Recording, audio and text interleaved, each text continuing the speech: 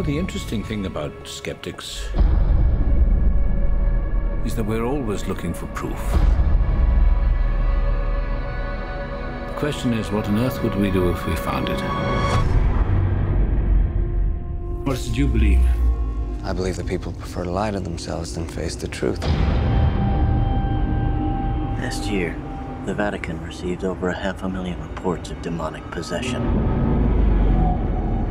This was taken at an exorcism in Turin.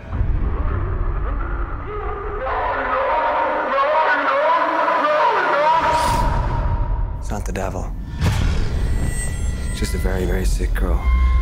She doesn't need a priest. She needs a shrink. I haven't prayed in years. Last night I found myself praying for you. It knows you. It knows all your sins.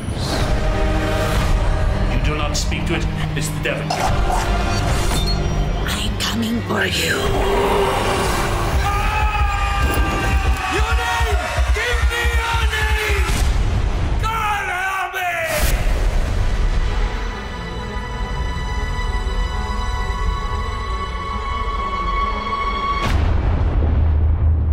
You cannot defeat it.